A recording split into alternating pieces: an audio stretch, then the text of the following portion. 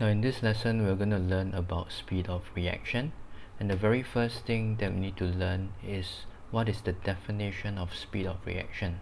So what exactly does it mean when we say that a reaction is very fast or when a reaction is very slow? In a chemical reaction, reactants are being converted into products. Hence, speed of a reaction can be defined either in terms of how fast the reactants are being consumed or how fast the products are being formed. In a more scientific manner, speed of reaction can be defined either by the amount of reactants used up per unit time or the amount of products formed per unit time. And for those of you who prefer equations, speed of reaction is therefore equals to the amount of reactants used up divided by the time taken, or the amount of products formed divided by the time taken. Now that we have learned the definition of speed of reaction, we're going to look at how we can actually measure speed of reaction in the lab. Now, if you are ever asked to investigate the speed of reaction in the lab, 90% of the time it will involve a reaction that produces a gas. Now, why is that so? Is because when a gas is being produced, we can easily monitor the speed of reaction by measuring the volume of gas produced with time. So here I've shown you an equation of a reaction that produces a gas. It's your acid plus metal gives you salt and hydrogen gas. So in order to monitor the speed of this reaction, we can actually use a setup like this. We have a conical flask which contains our hydrochloric acid, and then we have our magnesium metal in there, and the mouth of the conical flask is stopped with a stopper which is connected to a delivery tube, which then is connected to a gas syringe that will allow us to measure the volume of gas at any point in time. Now, the last piece of equipment that we need for this experiment is of course the instrument that measures time, which is our stopwatch.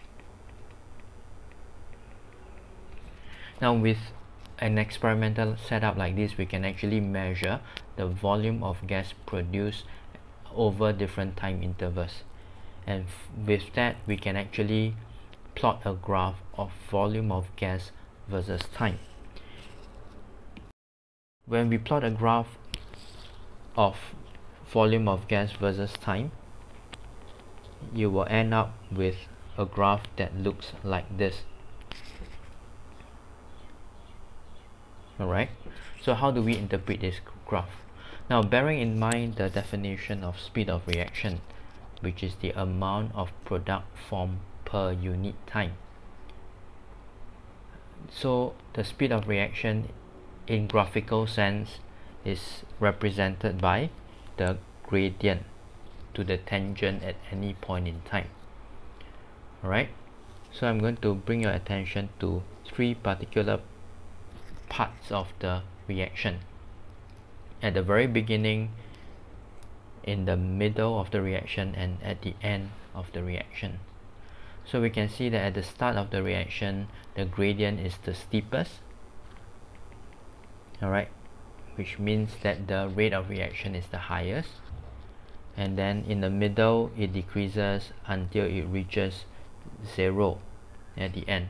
Now, when it reaches 0, it means that the speed of reaction is 0. It also means that the reaction has stopped. Alright, so a few things to take note. First thing, the gradient of the tangent at t equals to 0 is given a special name. It's called your initial rate. Now, this is important when we are going to compare the rate of reactions when we change certain factors that can affect it. Alright, so it's very important now to know that the gradient at the start of the reaction is called the initial rate. Right, the other thing to take note is when the gradient becomes 0, this means that the reaction has stopped at this particular time, and this is the volume V represents the maximum amount of hydrogen gas that will be produced in this reaction. There's another setup that we can use to measure the speed of reaction of reactions that produces gas. So the other setup looks something like this. We also have a conical flask, and then we have our acid and our metal, and this time at the mouth of the conical flask we have a ball of cotton wool. Alright, and then this entire setup is placed on an electronic balance.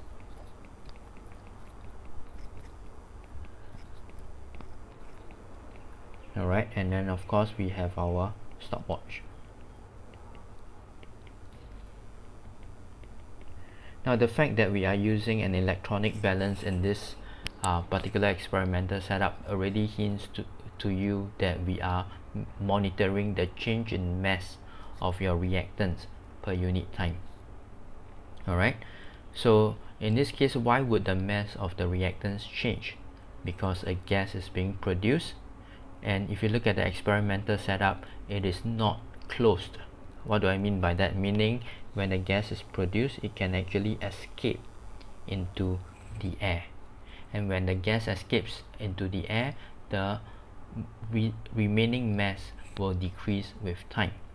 Alright, so the cotton wool is actually there to allow any gases to escape.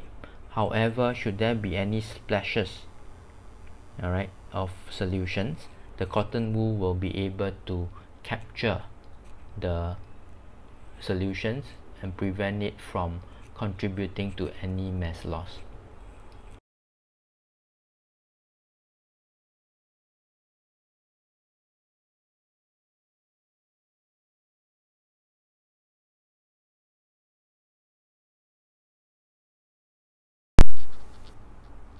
With the experimental setup shown, we will be able to plot a graph of mass versus time, and it will look something like this. Mass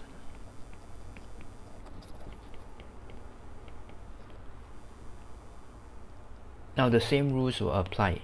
In this case, we are looking at the change in reactants per unit time, and since reactants are getting lesser and lesser, you will notice that the gradient is now negative. Alright, same thing, we'll look at three parts of the reaction: at the very beginning, in the middle, and at the end of it.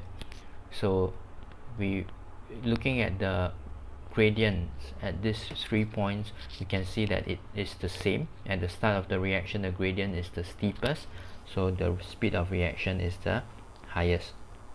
Right, it will decrease as the reaction proceeds before it reaches 0, which means the reaction has stopped at this particular time. Now again, I would like to point out that the gradient to the tangent at the start of the reaction is called the initial rate.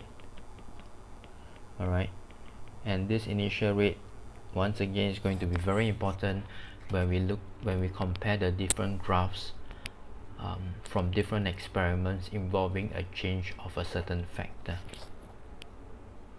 So we have looked at the two things. We have looked at the definition of speed of reaction, and then we have looked at how we can actually determine the speed of a reaction using experimental methods in the lab.